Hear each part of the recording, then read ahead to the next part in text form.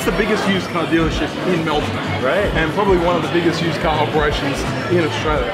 And I mean, obviously Australia's a smaller market, but that's just a massive opportunity. And they've seen your videos and they watch it and they ask you to do a personalized one. I did a personalized one, and then they sent a personalized back to me, the whole crew, standing out by a car. Yeah, they took the whole team outside, and the GM started talking, and then it panned out, so the whole team was behind him, and they said, "Thank you, Shawn." It was pretty cool. Shawn? How does that feel? That's pretty awesome, man. Yeah. I mean, seriously, there's no line. I mean, you know, some people will say, "Oh, well, you know, it's no big deal." No, that's a big deal. It feels pretty good. It feels good. Yeah. It feels good that you can make an impact in the industry you love.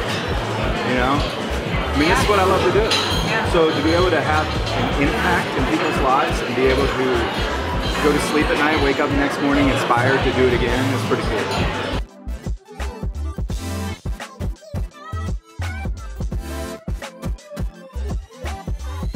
Because for a long time I wasn't, you know?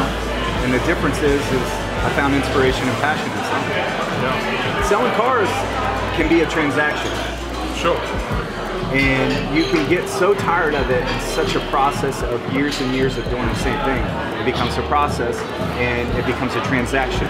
Yep. But when you add inspiration and passion to it, that's when it's a game changer. That changes everything.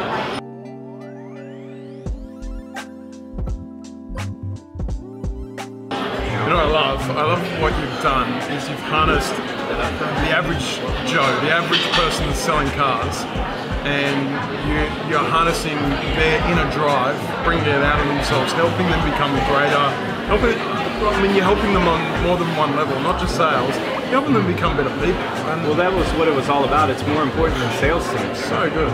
It's not just sales skills. I mean, you can get better at sales, but you can still be an arsehole. But you're teaching people to be better in their marriage, better in their relationships, better in their motivation. Absolutely. And just one element.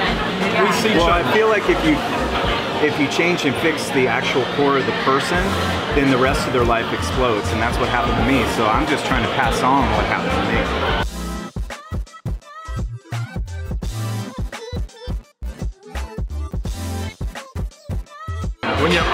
Zig Ziglar's quote of, you want everything in life that you've ever wanted, just help enough other people get everything in life that they want. That's all you're doing. What makes the world go round. If people only can understand it, if every person can understand, when you help somebody else, you're actually helping you. Absolutely. When you love someone else, you're loving you.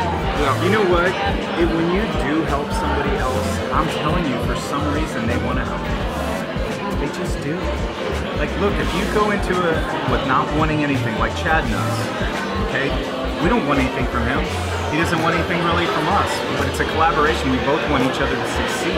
And that's what makes greatness.